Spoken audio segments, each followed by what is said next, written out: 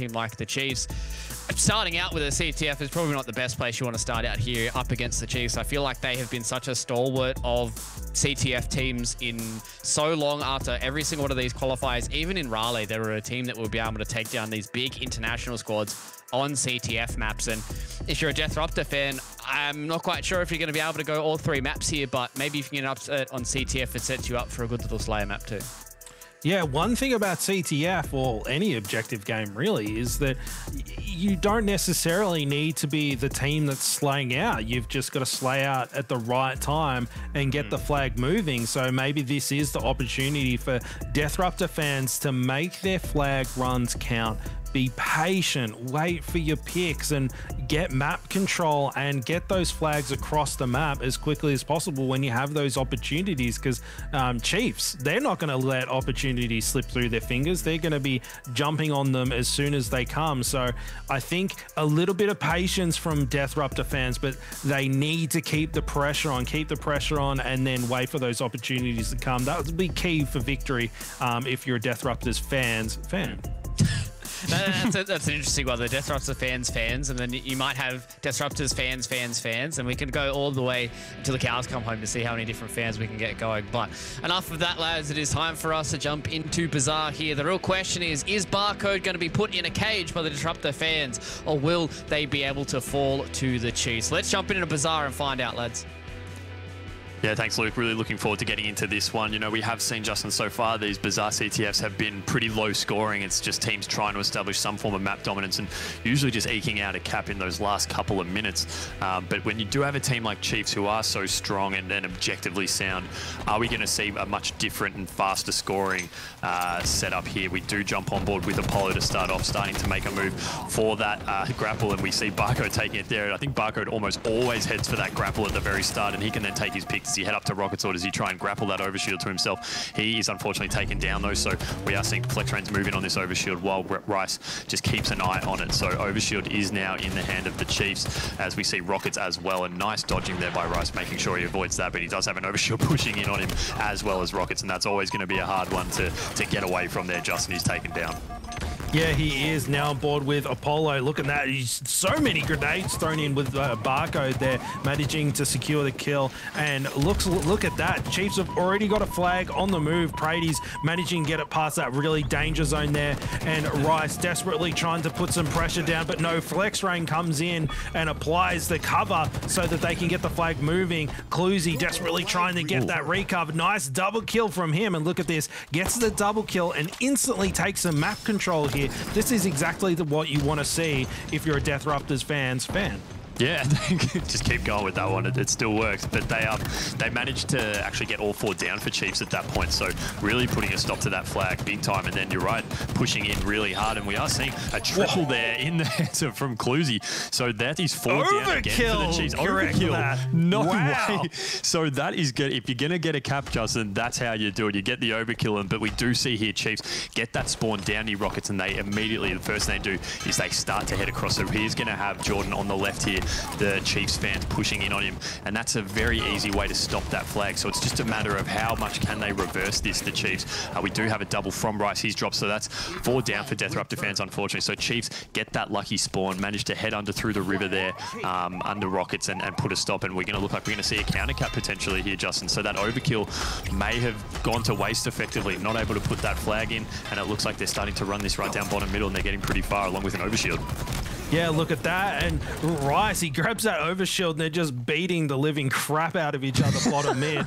And Praties now hiding in the double doors here, waiting for his victim to skulk past. And look at this, he's trying to rotate through and checking his angles here. Can't really seem to find much going on. It's got a little bit quiet, but as I say that, a flag is on the move. Look at this, Praties, he finds one, second one's there. aqolllo gets the nice clean up there. Barcode going in, Andrew Garfield, web shooter in hand, launching that flag all the way across. He's running bottom mid without any kills. He's so confident in getting it across, utilizing that grapple to get himself a little bit closer over.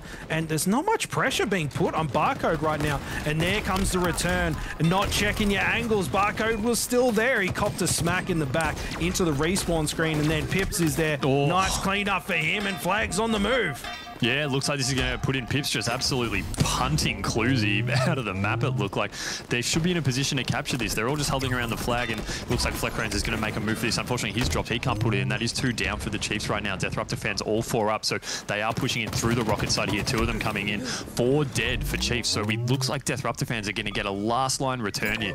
That's fantastic work, Justin. I thought that was in for sure, and I think maybe a bit of miscommunication among the Chiefs of who was going to run it. There was a bit of time where the flag just sat out the front of their base, no one wanting to take it, and you know, those 1 or 2 second delays in running a flag can really come back and bite you. But we're seeing very different CTF game compared to the other CTF Bazaar games we've seen, where a lot of flag pulls are actually getting a pretty far distance. So that just is quite different to what we've seen in some of the previous series we've had.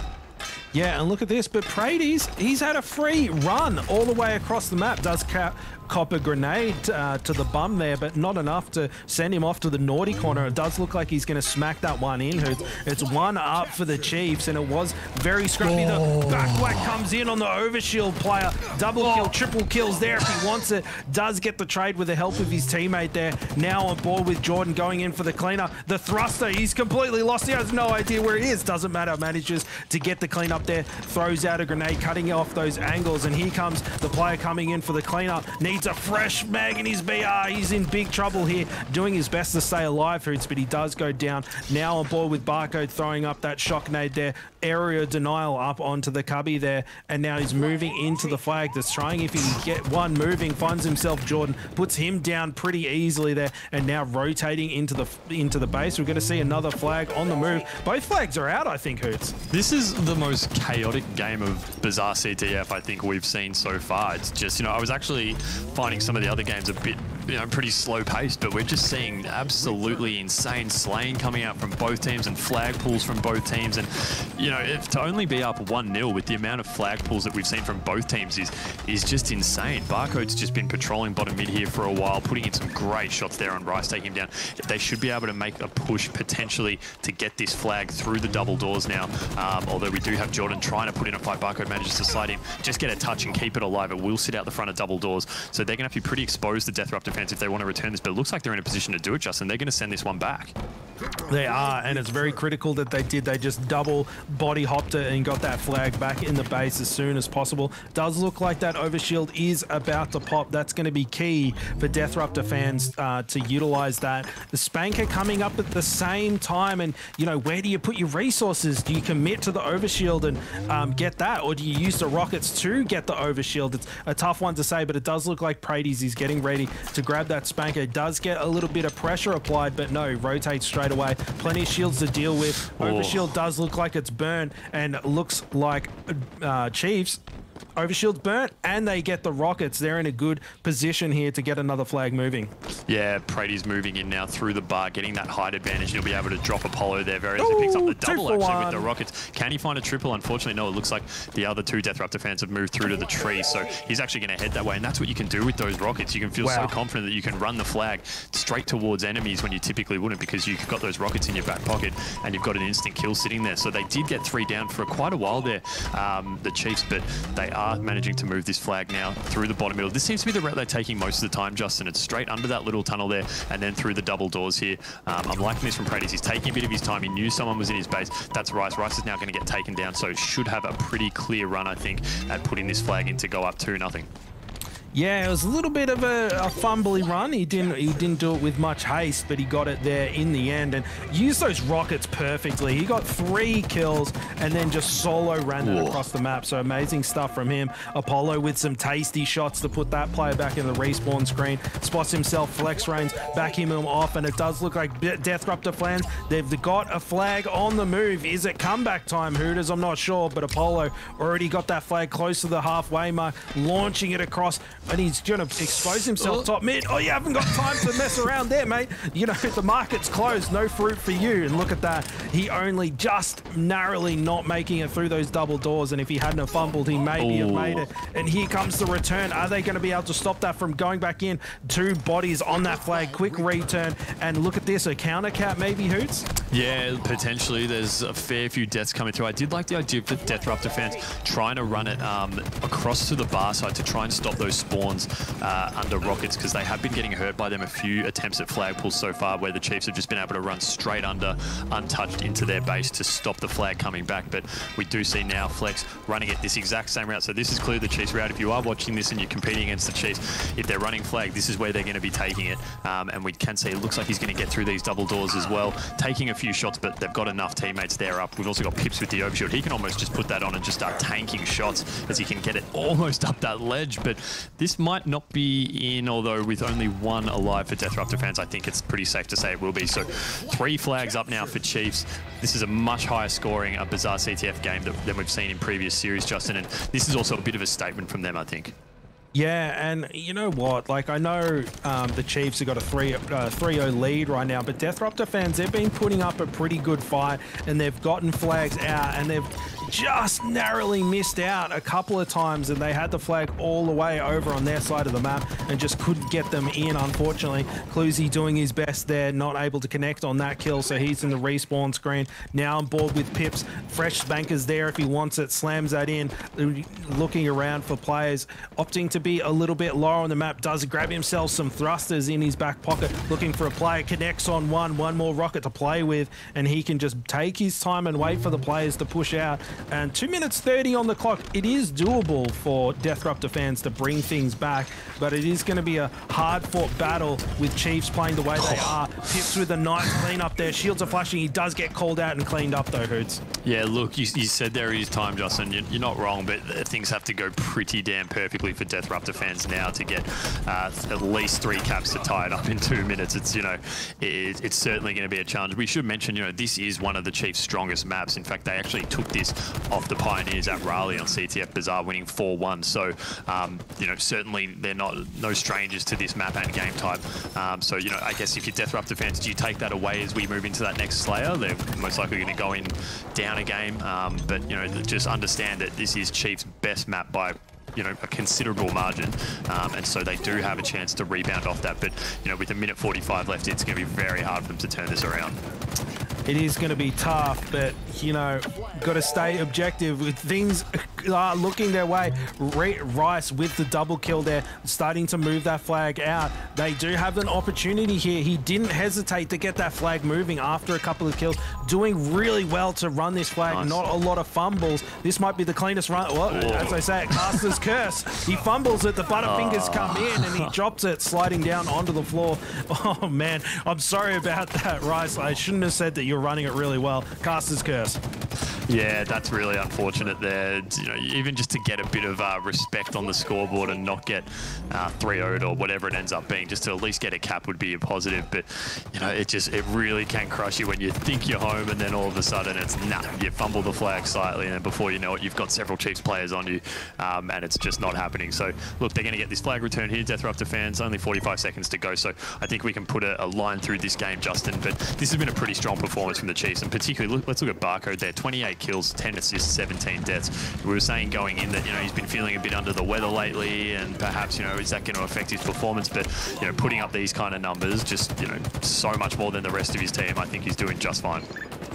Yeah, and, you know, Barcode just doing what Barcode does, which is just dominate everyone that he sees on the map. But we do see Jordan and Clusey on the 20 bombs, respectively, on their side. So take out Barcode for a minute, and the slays are pretty damn even. So Dethruptor fans doing their best to keep things respectable, but this game's over. There's 3-kill lead, and there's only a few seconds left.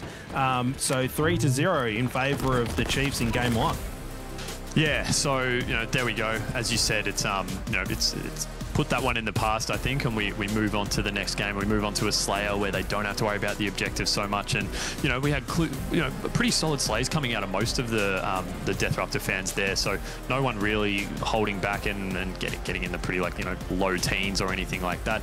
Dethruptor fans, I'll be interested to see how much sniper they can control on this map and how they actually implement using it. But, you know, we're straight into it, Justin. Dethruptor fans, top 3 is guaranteed for them so far. They've at least finished that. But if they can somehow manage to win this one against Chiefs and then move on to Slayer Oddball, they're facing a Divine Mind in the final. So this is huge for them, and you know, I really am keen to watch Wryce on this and how he goes with the snipe in his hands. Yeah, and a lot of, even just the BR, it's a lot of long sight lines on this map. It does get tight at times, but it's all about your positioning. If you put yourself in a position that's going to lead to your strengths, then you can utilize that as much as possible. And FlexRainZ there using that AR to take out Clusey. Already one on the board, nabs that sniper rifle, hits the ankle. You know, Achilles, watch out. That probably would have one-shot him. But FlexRainZ opting to rotate that sniper away, really not being too aggressive with it. Hits a nice body shot on Clusey, gets the cleanup. I'm loving what I'm seeing so far. Just intelligent play with FlexRainZ, making sure that he's utilizing the sniper ammo as much as possible and checking angles and just rotating around the map, not wanting to give it up, Hooters. Yeah, so keeping an eye on the B here and looking to move into the nest. That makes sense. Jordan's there, but these no-scopes he's hitting it just fantastic. Tossing a nade in there as well. Jordan's going to have to back down. His little ankle showing out as well. It doesn't manage to get hit, and so smart move by FlexRainZ to back out a little bit. He knows his team's setting up in A. He's got that sniper in his hands. There's no point trying to lose it and go for the Hollywood shot, so let's just push through with the teammates while they distract. He can look to maybe line up some headshots straight down the middle here, but he's just poking away, and they're sitting there tempting him, but he's causing a distraction there, as we can see, while Barcode just runs in and picks up the kills. Wryce completely unawares there, he's caught, and so a nice lead being built by Chiefs here, doubling the score right now, 13-6 even they've jumped out to, so Dethruptor fans caught a bit unawares at the start. Oh, and Pipz, a little bit of pressure there, wasting that last snipe bullet there, which is nice. And well, I'm not sure what's going on there. A little bit of player collision though, just inside of each other. And Praties getting a nice clean up there. And he's got that heat wave too. And you know what? The Chiefs, they utilize those power weapons so well. Already picking up 1 kill. Seconds there if he wants it. Doesn't connect with any of the shots, but doesn't matter.